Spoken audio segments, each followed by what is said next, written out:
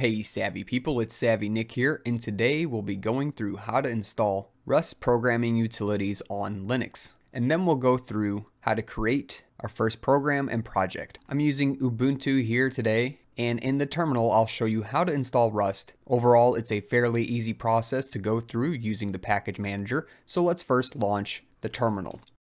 And before we begin, make sure to smash that like button for me, it really does help me out. In order to install Rust today, we'll install one package with sudo space apt space install space rust c. Then press enter. It'll ask you for a password, put your administrative password in, and press enter again. And here we're told what packages will be installed with the rust c package. And it says cargo, a few libraries here, including the Rust standard library and Rust GDB for debugging purposes. These are all fine packages, so I'll press yes to continue by hitting enter, and then giving the package manager a few moments to download and install all dependencies and packages. This process will take a minute or so, depending on your connection speed. And once things are finished installing, I'll clear things out and just mention one other thing. Since we're on Ubuntu today and we're using the aptitude package manager to install things, I'll also mention to you Arch users out there that you can install Rust also by doing the following. If you type in pacman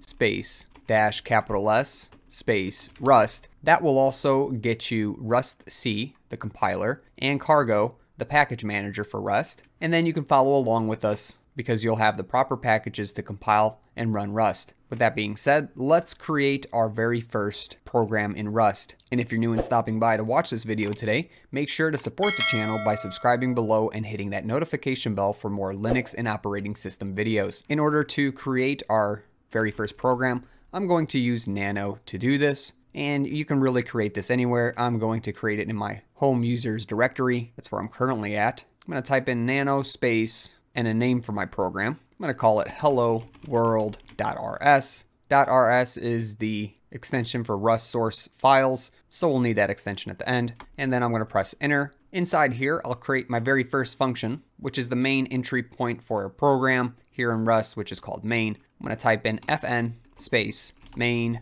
open and close parentheses followed by open and closed curly braces, and then in between those I'll type in print ln with an exclamation point at the end, close and open parentheses followed by a semicolon at the end, and then in here between some quotes I'll put in hello world with a period. We're getting very close to compiling and running our first program. Let's save and exit out of this by hitting Control X and saying yes to save the modified buffer. I'll keep it hello world.rs, and I'll just do ls in order to see hello world rs available here in my home users directory. Now we're ready to compile our program using Rust C, and all we have to include behind it is our source file, so hello world.rs. That will compile things. If you get no errors, that means the compilation went successfully. And if you haven't already, make sure to smash that like button for me. And also share this with a friend who's been wanting to program but hasn't quite yet been able to set their environment up, because this is a very simple setup on Linux and it might get them started with programming. Here comes the exciting part, running our very first program. So after we've compiled things, if I do ls,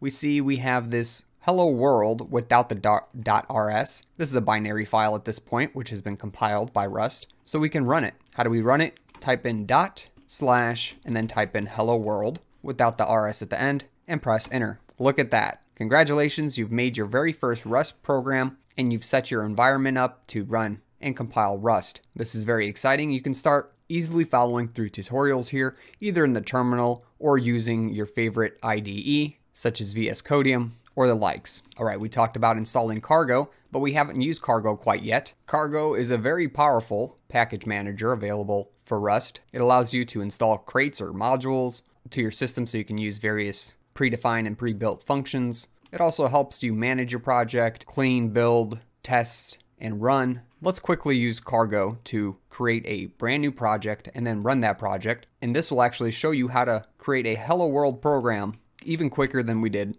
a moment ago. I'm going to type ls and I'm going to create a new directory by doing mkdir space Rust, which is a directory I'll keep my Rust programs in, and then I'll change directories into that Rust directory. And now that I'm in that Rust directory, I'll clear things out and then use cargo new, and I'll call this project 1. You can call this whatever you want. Fill in project 1 with whatever makes sense for your project, and then press enter. And it says, created a binary application, project 1 package. So what does that do? If I type in ls, we see that a new directory exists here, and it's the root directory for project 1. All the sources belong inside of it. So if I type in cd and change directories over to project 1, I see I have a cargo.toml file and a source file. So all my project source files exist in the source directory. The cargo.toml file will keep track of various different packages and crates or modules that belong to this specific project. We can open up that file by typing nano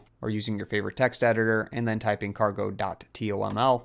In here it says the project name, version, who the author is, and then any dependencies that we have down below. Of course, there are no dependencies here currently, so I'll exit out real quick. If I type ls again and change directories over into source, we'll see that there's a file called main.rs. Well, what's in this?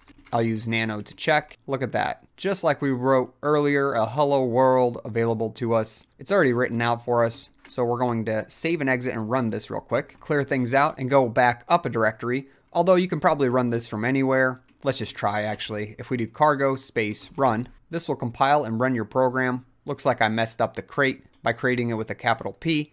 It says it should be snake case name. Of course you can turn this off, but we can create a new project just as easily. Anyways, things finished up. It took 0.18 seconds to build and it ran the debug released file and it says hello world to us. So what does that look like? What happened here? Nothing changed in this directory. If we go back one, we see that we have a target now. If we switch over to target, we'll see that we have a debug directory. We could also have a release directory if we build for release. But here's my project 1 file. I can run this and I should get hello world as well. And I sure do. So you can see how powerful Cargo is by creating a brand new structure for your project, what they refer to as a crate. And there are a bunch of different commands you can run with Cargo. So make sure to check out how to use Cargo with Rust. It's a very powerful tool and package manager here in the Rust programming language. You can easily clean things out in your project by just doing cargo space clean. That'll get rid of